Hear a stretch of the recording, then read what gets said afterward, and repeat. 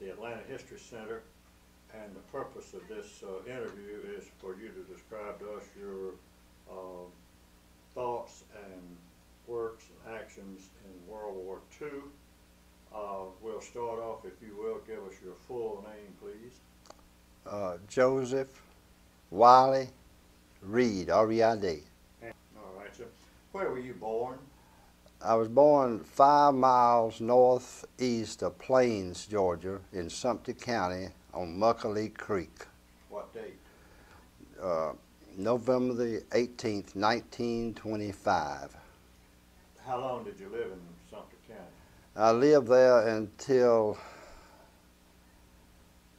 I was 18 years old, and I joined the Army when I was 17, and I had to have my mother sign the application for me. So you were enlisted?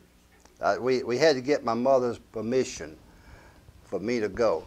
And I really didn't have to go because I had a brother in the Army at the present time overseas, and my mother had 3 son-in-laws in the Army, so I would have made the 5th one that my mother had in the Army. And what date did you go into the Army? I enlisted when I was 17 in September of 1943, but I didn't become 18 until November the 18th of 43. And that was when you... And I went in, in January the 15th, 1944. At that time, where were you living? I was living in Leslie, Georgia, in the country. My father ran a small grocery store there and did farming on the side. Where'd you get your basic training? The first basic training was in Camp Lee, Virginia. It was the big quartermaster training center, and I went there. I came to Atlanta to McPherson around January the 15th, and we stayed there about 10 days, and they shipped us out to Camp Lee, Virginia. Why did you happen to pick the Army? Well, my brother was in the Army, and so I have a brother, Emmett Reid Jr., that was 2 years older than me, so the Army. And the reason I was put in the quartermaster, I wanted to get in infantry like him, but I have a bad right eye, what we call a slow eye, and so I couldn't get into the infantry, so they put me in the quartermaster corps. And where did you go after Virginia? I took basic training about 4 times in Camp Lee, Virginia, because they didn't need us at that time. But I did go to Fort Benning in 1944 for about 3 months, but then we went back to Camp Lee, Virginia, and then we left in October of 1944. We got on a troop train and we went to Columbus, Ohio, and then we came down to Texarkana, Arkansas, or Texarkana, Texas, and I went to Camp Polk, Louisiana, and we had more training at Camp Polk, Louisiana. And then we got on a train about December the 15th, and we took the southern route to California, going through Texas, New Mexico, Arizona, southern California, and we went to Camp Stoneman at San Francisco, California. Do you remember any of the instructors you had in all this various training? Did any of them stand out in your mind? No, it was only one person. It was a sergeant, because in basic training there they change your cadre so much and everything. There's one sergeant, but I've forgotten his name. Did you learn anything in all this? Well, mostly they got me in good shape, you know, and we had all the basic training that an infantryman would have. But we had mostly we had the old World War I 03, what we call 1903 rifle that we trained with, but they wasn't used. When we went to the South Pacific, we had a carbine, what we call a carbine. Where did you leave the States from? Camp Stoneman, California, on January the 1st, 1945. But Camp Stoneman is not a pier, it's a seaport, is it? No, it's up the river there. Camp Stoneman is up the river, and it's about 10 miles, I think, down to the San Francisco Bridge. So what I'm getting at, where did you actually get on board ship? At Camp Stoneman, where the piers were, where the river went up. So it was, I think it was about 10 miles up there. So this was a troop ship? Yes, I believe it was a Liberty ship. Who was it operated by? I'd say the Navy personnel on the ship. Was it set up as a troop ship? Yes. How long were you on that ship? We were on that ship about over a month, because we had to zigzag to New Guinea. We didn't go straight. We'd go north and then down and everything. They were scared of submarines and everything, so we had to zigzag. Well, is New Guinea where you were headed? Yes. What part? Hollandia. Hollandia is I believe it's on the east coast. And what did you do in New Guinea? There we had a base, depot supply company there at New Guinea. We had everything. We had khakis. We didn't have that. We had some ammunition, but no rifles, anything like that. Mostly it was khakis, pants, shirts, and underwear, and things like that, and not even the food. But we had big warehouses out in the open that was covered up with canvas in the South Pacific, and we stayed there about 4 months. Where did your food come from? It was there. We had refrigeration, and at first we just used the old canned goods off the army, you know. But later we had cooked meals, and so the meals were pretty good there. Yeah. Now during this 4 months, what were you doing? Issuing equipment? Mostly issuing equipment on the trucks, and they were taking it and putting it on ships to go to maybe the Philippines or places like that. And where did you go from New Guinea? We went to Manila, and we put our company was on at the end of Dewey Boulevard at Manila, and MacArthur had his headquarters there in the presidential suite of the main hotel there in Manila. So MacArthur was there when we got there. But the geographically challenged, where is Manila? I believe it's on.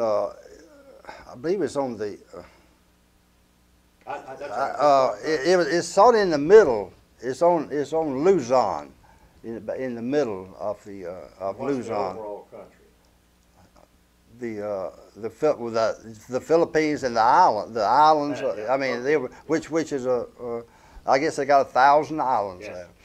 All right. So you went and stayed there how long? We stayed there until July. Around the 15th of July. Were you there when it fell? Philippines? Yes. No, we came in there later. I think the Philippines. MacArthur came back maybe the 1st of 45, and this was July of 45. So he was back there by then. Yes, yes, he was there. He was there in the hotel and everything. During the time that you were there, what were you doing? We had a supply there, mostly we had a big stack of Coca-Colas, and we also had our regular khakis and things like that.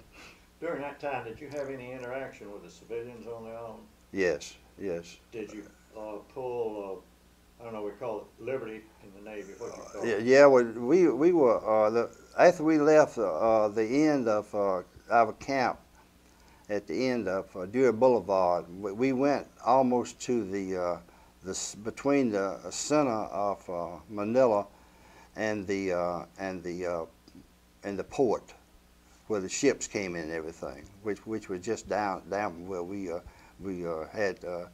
had mostly 7 men tents that 7 men soldiers would stay in each tent, and we had them there.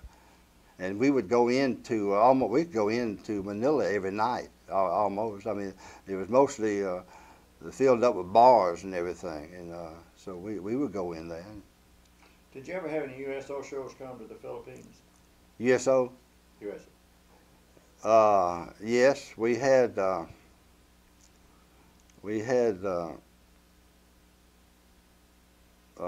Oklahoma came, but I think it was in New Guinea we had Oklahoma.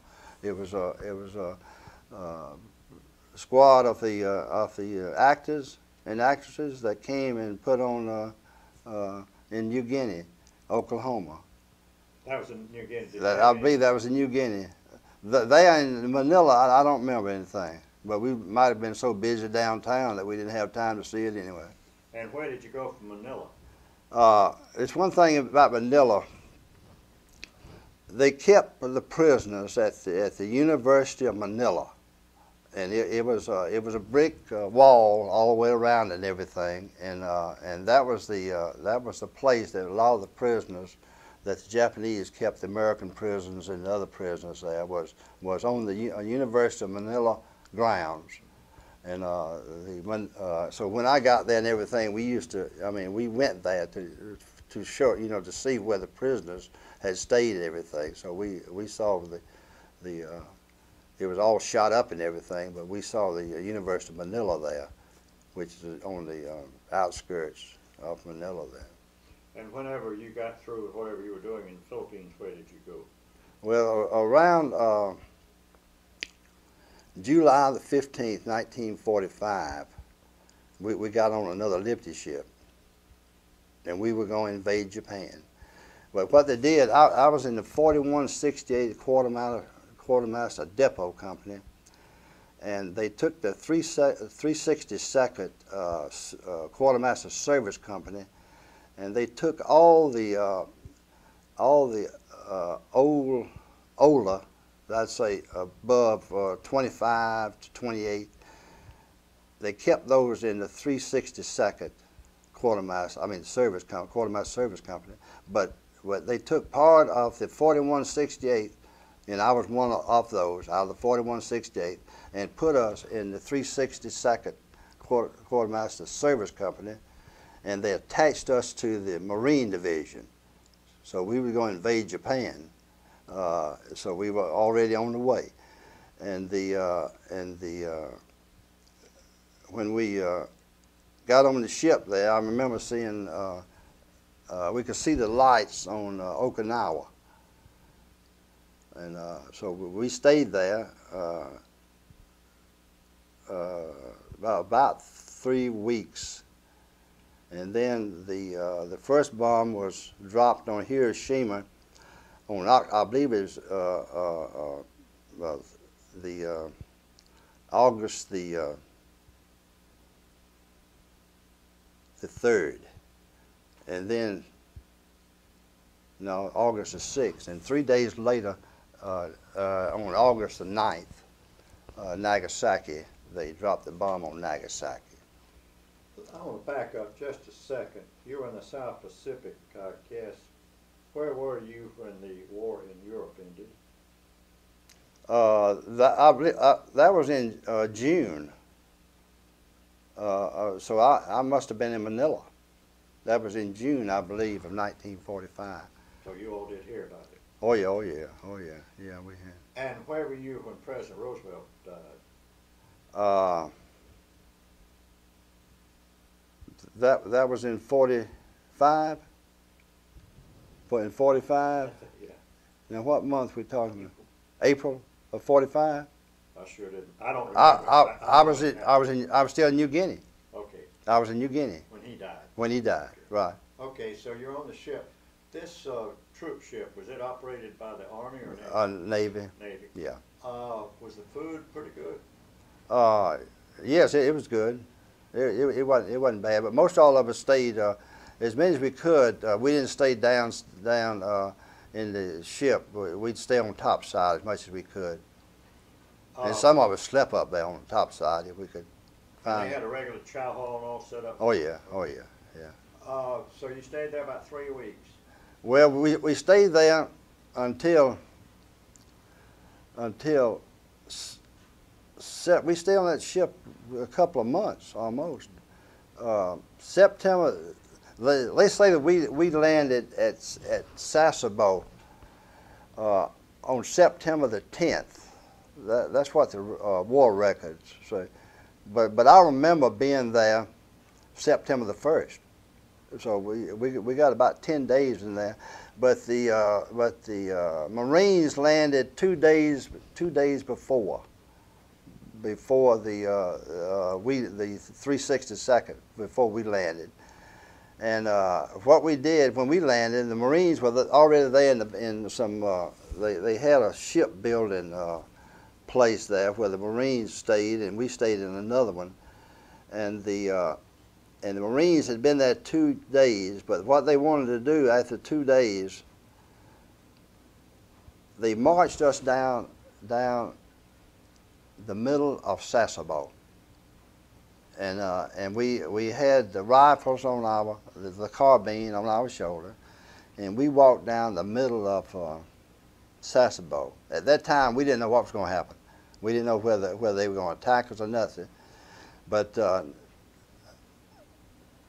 no Japanese that I heard of ever attacked an American soldier.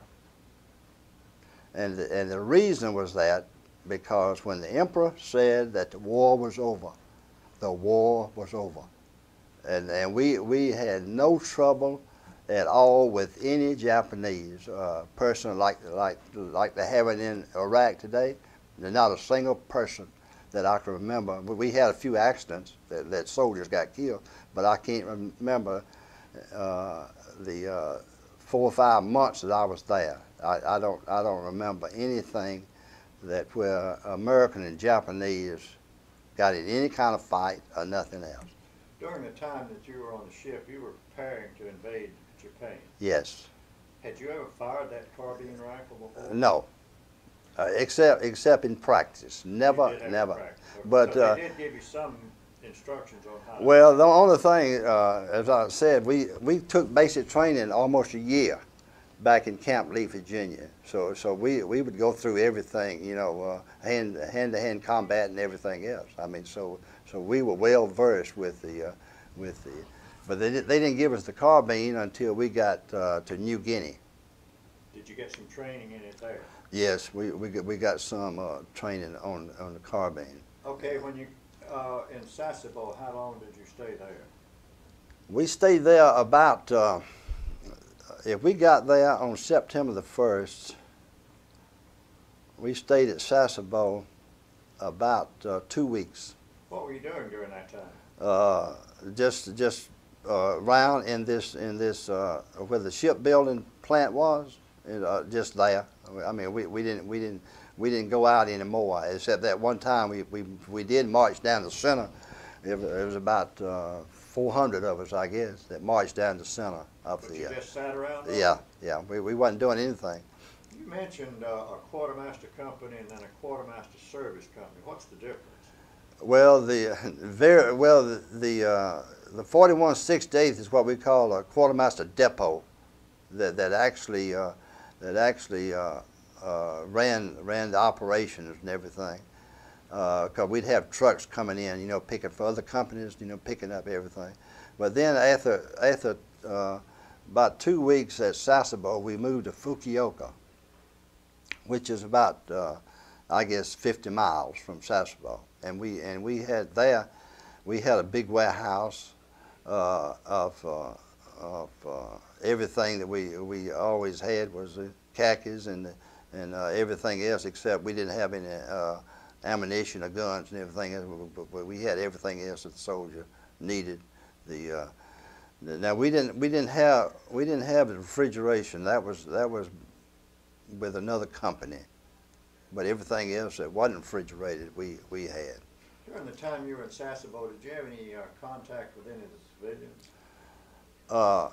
Well, there was houses there close to us, and we would go visit some of the Japanese and everything. So they treated you well? Oh yeah, absolutely. Just like home people. We didn't have we couldn't understand what they said, but we got along with them, you know. But and we visited, and we'd go and eat with them, you know. And now, when you got up to the next place, you were actually engaged then in distributing supplies? Yes, and the trucks would come in there, and we'd load the trucks and everything. What was your rank by then? I was what we call a buck sergeant. Buck sergeant is 3 stripes, yeah. And at that time I wasn't 20. I was almost 20. Did you have to take any examination for a rank change? No, it was all done, you know, with the captain and the first sergeant and the, you know. How long did you stay in this sector? When I first got to Fukuoka, that must have been around September the 12th, the 15th, something like that. We got in what we call a personnel carrier. It carries about 6 men, and we had blankets there in the warehouse, and we loaded the personnel carrier down. And there was about 4 of us in there, and we were going to carry the blankets over there to the hospital at Nagasaki. So I went with them. They were going. They said, "Toby, you want to go with us?" I said, "Yeah." So I jumped in the back and I rode over there. And when I got there, I didn't see very few people, but we went in the middle of Nagasaki there, and all I saw was that dust and a few bricks. The bomb had already been dropped in when you got there. Yeah. See, this was around September the 15th, and the bomb was dropped on August the 9th. So but it wasn't anything there except a few bricks, and you'd have a clump of bricks there, and so I told him, I said, "Well, just let me out here in the middle of this thing, and y'all pick me up on the way back." And so I stayed there about 45 minutes by myself. There wasn't anybody else around there. A couple of Japanese walked down, and all it was, and I had on combat boots, and I started kicking the dust, you know, and the only building I saw was up against the mountain on the left side there, where there's about half a building left, a brick building left, and everything else was flat. How long did you stay in Japan after that? That was around September the 15th. I left there in April. The following April. That's right, in 1946. And where did you go from there? Well, they wanted me to. There's a lot of us coming home then, and I was only 19, almost 20, and they wanted me to stay there. And they said, "Well, we'll make a master sergeant. You can have master sergeant. We'll make him master sergeant, which is 3 stripes down and 3 up, which is the highest rank, except sergeant major, that you can be in the Army." And I said, "No, I'm going home." So you came. Where'd you come into the States? They shipped us up to Tokyo, and we got on the ship there, a small ship, and we started home, and we wound up in the Panama Canal. We came through the Panama Canal, and then we came up the East Coast. That was around April 15th, and we came into New York Harbor. And was this a Navy or an Army ship? It was Navy. It was all Navy personnel. You know, they. But it was some kind of a troop carrier. Yeah, well, it was a troop Liberty ship, which is a small, you know, ship that I believe Kaiser built most of them out there in California. You know. So you came into New York, and where did you go for discharge? Well, we went to a camp in New Jersey, and we stayed there about 5 days, and then we got on a train and came to Fort McPherson. So you were discharged at Fort Mac. I went in the Army at Fort Mac, and I was discharged at Fort Mac. And when was that? That was about May the 15th, 1946. Did you go back to Leslie then? Yes, I went back home. And you said you went to school under the GI Bill. Well, when I got back, when I was 14 years old, I started working at a grocery store in Americas. And I decided I didn't want to go back there, which I could go on. It was Colonial Stores, what it was. Well, first it was Old Rogers Stores, and then Colonial Stores, and then it came Big Star and Little Star. So I decided that I didn't know what I wanted to do. So we had the GI Bill, so I started going to Georgia Southwestern day at home, and living at home and going back and forth, which wasn't, it was about 12 miles to Georgia Southwestern. So I went there for a couple of quarters, and then fall quarter I went to the university, and I stayed up there 1 quarter, and then I went back to back home and went to Georgia Southwestern. Did you graduate from Georgia South? I graduated in 1947. I graduated from Georgia Southwestern. Did you ever go back to the University of Georgia? Yes, I went there and I majored in accounting. And you graduated from the University of Georgia? Graduated from the University of Georgia. And where did you go from there? Well, I went back home, and I got married July the 9th, 1949. How many children did you have? Well, we stayed at home with Mom and Daddy for 18 months, me and my wife. And then I got a job with Uniroyal, U.S. Rubber Company, in Hogansville, Georgia. They have a big, in 1951, they had a big textile division. Had about 15, 20 mills all over the South. So I worked there at Hogansville for about 3 years in the cost department because I had a degree in accounting. And this gets you. This gets you right here. Have you ever talked about this at this length before? No. I've talked about it, plenty of times. But you never did tell me how many children you had. Well, the reason I didn't say because it took us 8 years to have our first child. We had two children. I have a son that lives with me in Dalton. He's 45. I have a daughter, Marianne, and she lives in Cobb County. Were you married more than once? No, I started going with Alice Bagley when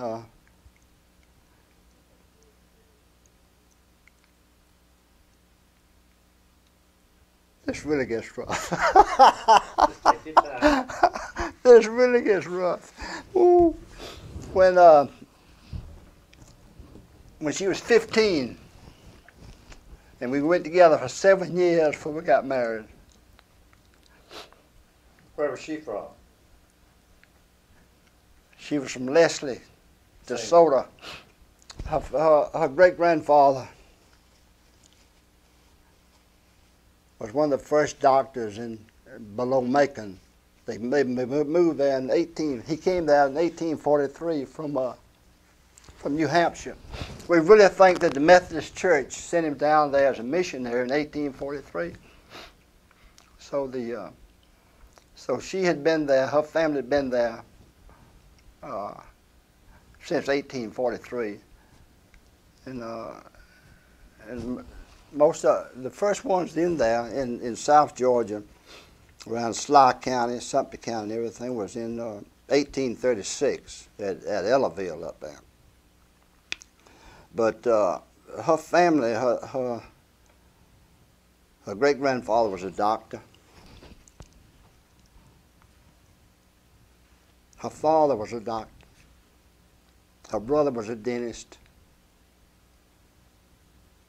They were educated family. They're English. Did you retire from Uniroyal? No. I stayed with Uniroyal for 11 years.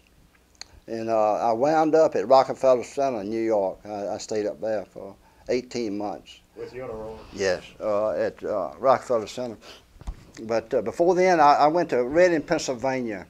And I sold yarn to the knitters up there and the carpet people from our textile division. And I stayed 6 years in Reid, Pennsylvania. And then from Reid, Pennsylvania, I moved to Scotch Plains, New Jersey, and worked and took a bus every morning to Rockefeller Center for 18 months there.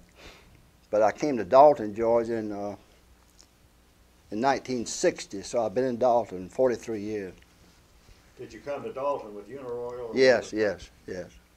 That was our biggest sales office was in Dalton. We were selling to the bedspread people and the carpet people. Well, at that time it was very little. And when I got there in 1960, it was very, very little carpet. But we started the carpet in 1960. Before that, it was a bedspread. We sold cotton to them. So who did you retire from? Well, after that, I went to work with Bibb Manufacturing Company out of Macon. They had they were all textiles, 100% textiles. So I stayed with them 3 years. And then I went into selling yarn and jute and everything for other people. We had a broker's company, so I did that for about 5 years. And after I did that, I started in the carpet business myself. I started 3 carpet mills up there in Dalton. But I found out that I liked to start them, but I didn't like to run them. So every time I'd buy one, I'd keep it 2 or 3 years and sell it. So I kept doing that. So that's what I retired from selling the carpet mills in Dalton. So that's the reason you still live in Dalton? Then. That's right, yes. And you have one son living with you now? Yes. You never said where your other daughter, where your daughter is. My daughter is in Cobb County, in East Cobb County. She teaches 2nd grade at Rocky Mountain Elementary, and she's been there for 20 years. How did you get along with your officers and fellow soldiers? Have any problems? No, never, except one time. I got up one morning and I thought I was sick, but I come to find out I wasn't. So I went to the doctor, went on sick call, and he gave me a couple of aspirin or something. I came back. I had a headache real bad, and at night, that afternoon, I started feeling better. So about every 3rd, 2nd night, we'd have a movie. And so I thought I was well, that I could go to the movie. And the first sergeant saw me at the movie.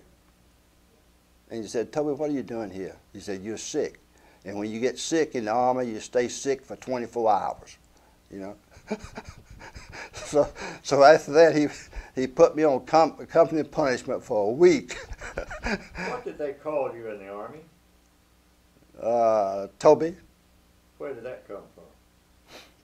Well, I'm named for my two grandfathers, Joseph Reid and Wiley Carter, and my grandfather Joseph Reid. He had a nickname, Joby. So my mother and father and sisters and brothers, they called me Joby after my grandfather. So when I went to the first grade, the teacher asked me what was my name was. I said, my name's Joby, and she thought I said Toby. So it's been Toby. It's been Toby ever since. So the nickname was Toby. Did you have any occasion or reason to pull any kind of practical jokes on your fellow troops, or did you all do that? Very little that I know of. I don't remember. You know, it just. I'm sure we did, but nothing that stands out. You know. And you were pretty serious about the whole thing. Well, sometimes you can be serious, but you can't be too serious for that long a time. You have to. What do you think of your experience in the Army? Did it change you? Oh yeah. In what way? Well, it gives you confidence that you can do anything. That's the reason I think every 18-year-old son or daughter, if they wanted to, should go in the Army for 2 years. It matures you. So you feel better for the experience? Oh yeah, no doubt about it. I think everybody should go. Would you have gotten a college education maybe if you had not gotten the GI Bill? No, there's no way. Yeah, I wouldn't even thought about it. I didn't think about it until I got home. Did you take advantage of the VA loan assistance in buying a home? No, I never did, because once I started working with U.S. Rubber Company, I had enough, credit where I didn't have to, use I never did use the. And then we in the carpet business, I thought about using, the small business loans and things like that. But the banks in Dalton, they would loan me any amount of money I wanted on my signature. So it really didn't. But it's a good thing, because a lot of people didn't have that backing. And one of the reasons I could borrow a lot of money up in Dalton was the president of the First National Bank up there was Gib Watts. It's when I got there in 1960, and I lived with Gib Watts on Prince Avenue in Athens, Georgia, for about 3 years over there. He and his wife, he was in school, but he'd finished. He was a CPA, and he lived upstairs with us and his wife, Valerie. She was in law school there, so she finished law at university. And when I got at Dalton, there was Gib Watts as president of the First National Bank. So after that, I didn't have much trouble.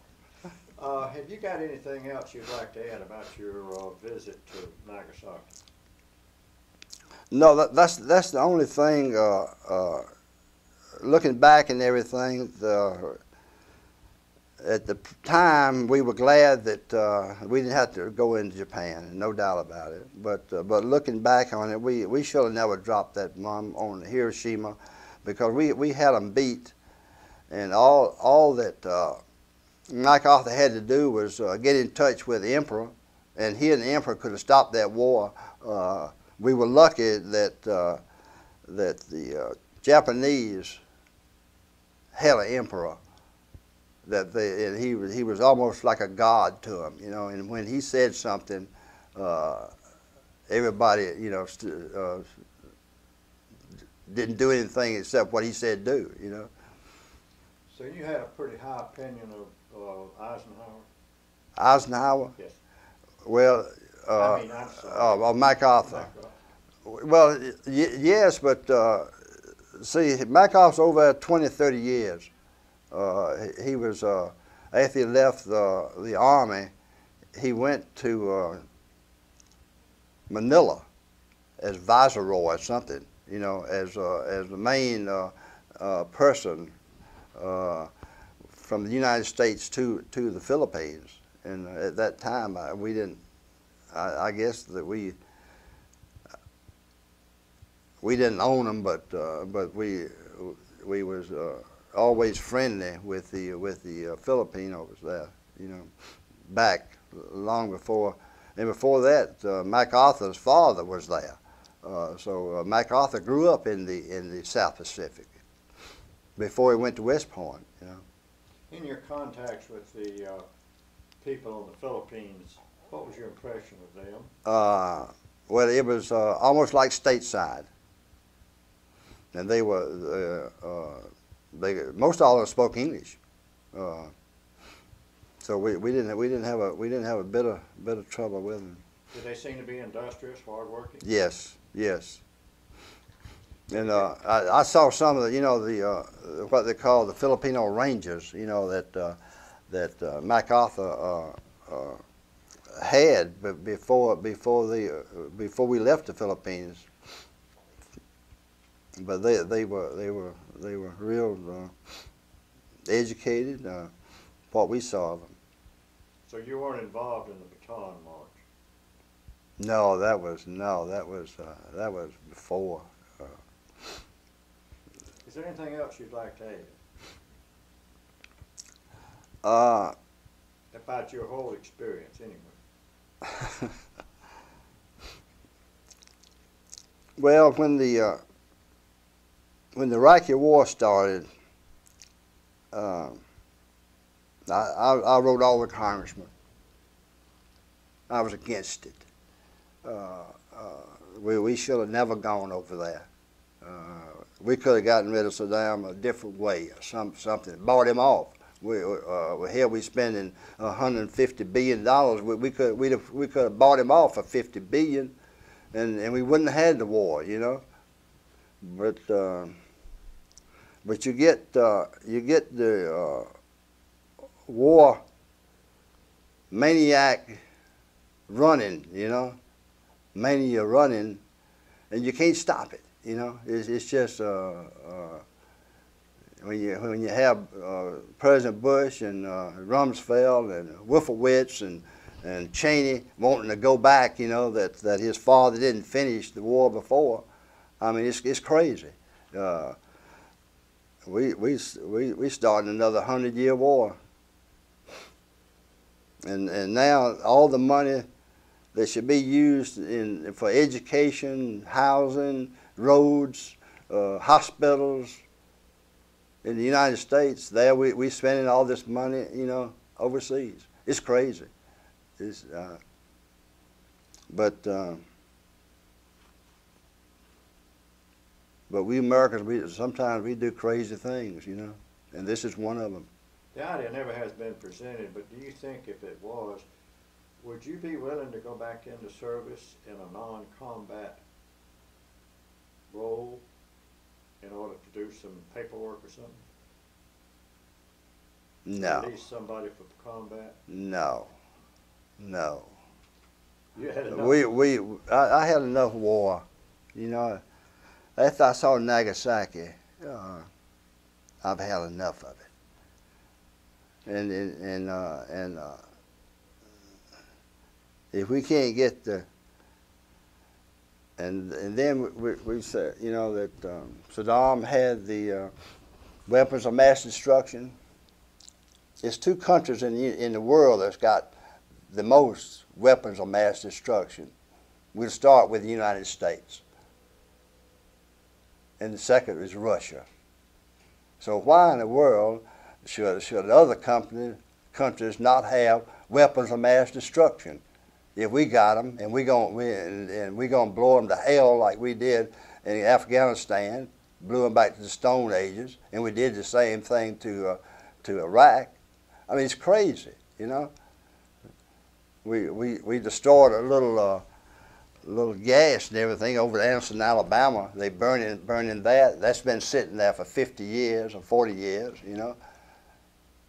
But it's the same thing that Eisenhower said when he left office. Said one thing we got to watch is the military-industrial complex, because they gonna rob you blind, and everything that Eisenhower said has come to be true. With in 2000, 2003, exactly, he knew exactly what they were going to do. You got the big corporations that's running everything, and the officers, chairman of the boards, the directors and everything. They're stealing all the money. That blows the stock market to hell.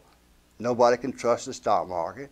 I mean, it's crazy. I mean, and there we have Enron, Kenny Lay, the head of it, as Bush calls him, Kenny boy, friend. He hadn't gone to jail yet. You know, I mean, it's the American people. We have lost our country to the military-industrial complex. And there's no way in the world that I see that how we're going to get it back. We have people in this country trying to live off of minimum wage, and then we got people trying to be billionaires in this country. It's crazy. You mentioned a man a while ago. Were you in service with anybody from your area of Georgia? No. Did you ever run into anybody over there? Well, no, except when I was coming home, I ran into a couple of them coming home on the train from New Jersey, but they had been the other way. I think it was one guy from that I might have seen in Manila. That was from Leslie, but that's the only one that I ran into. So there was never any central area where you had lists of people from different parts of the world? No, it was most of our people. Well, in the Quartermaster Corps, we got a lot of the boys in the Air Force because at the end of the war, they didn't need any more pilots and everything. So we got about 200 of the boys out of the Air Force that they let out of the Air Force, and they put them in the Army in the Quartermaster Corps with us. What do they do? Load trucks? Yeah, mostly. But in New Guinea, we had a black. I believe it was the 91st or 92nd Black Division down there. And they did most all the work for us. I had about 25 or 30 working for me, and I was a corporal in New Guinea, and but they unloaded. The only thing in Manila, they would be unloading ships on ducks. Duck is that truck that can, in the ocean, in the water, and then it comes out and hits the ground and keeps, going with the load and everything.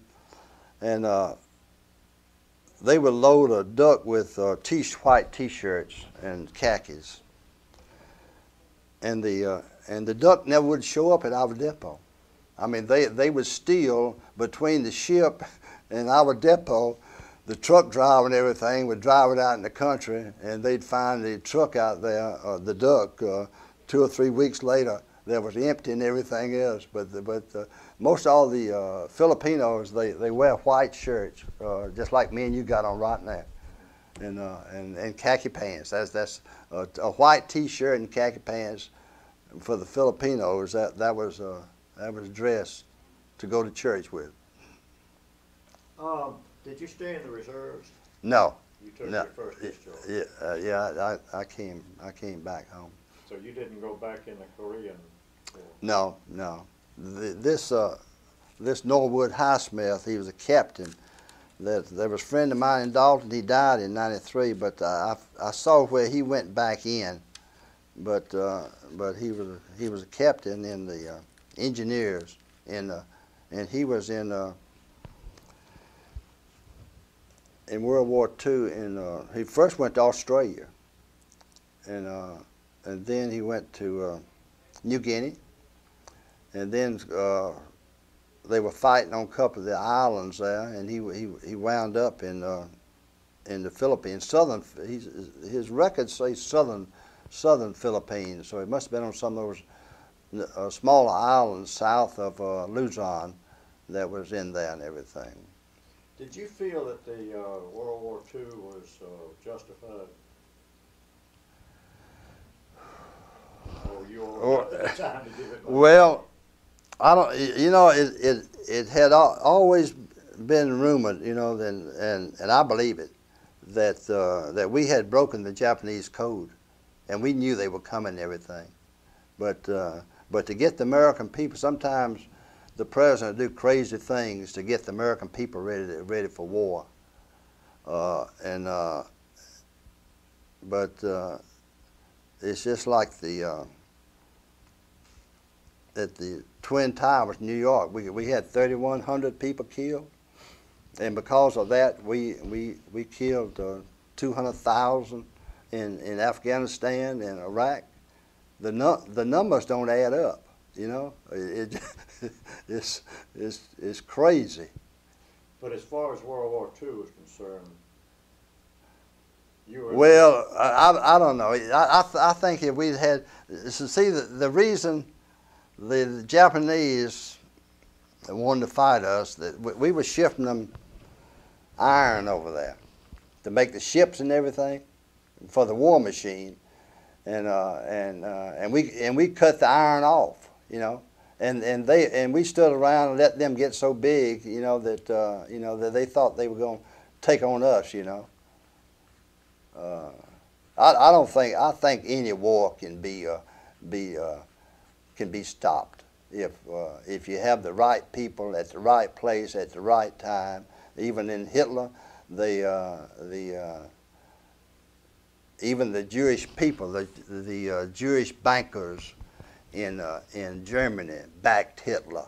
He was borrowing money from them. They furnished the money. The Jewish bankers, it's not Lowenstein, but the big Jewish bankers in Europe over there. See, so you think the war was more of an economic problem than anything else?